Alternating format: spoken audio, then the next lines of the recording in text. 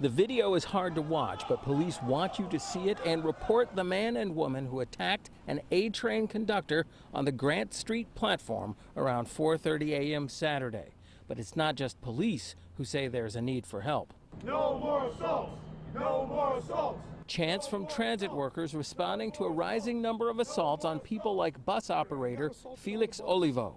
The guy ripped my badge off and he assaulted me. I stayed in the seat and I couldn't believe what happened. His case, like 6 other attacks on this wanted poster put out by New York City Transit and the Transport Workers Union, which are often at odds. Today, their leaders work together. They're spat at, they are punched, they are threatened, and that is unacceptable. He and the union president also talked about this: body cameras that some subway conductors will wear on a trial basis starting as early as next month.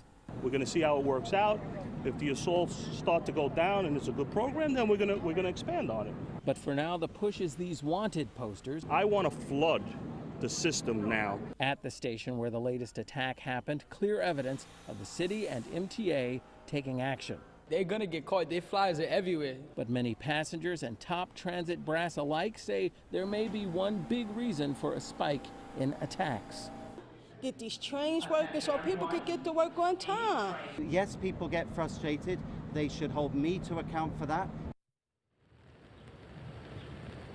And he said the way to hold him accountable is through the MTA's social media platforms, its website, and its phone number, because he says he's listening and the frustration is very real, and that operators of buses and conductors of trains have nothing to do with the frustrating delays.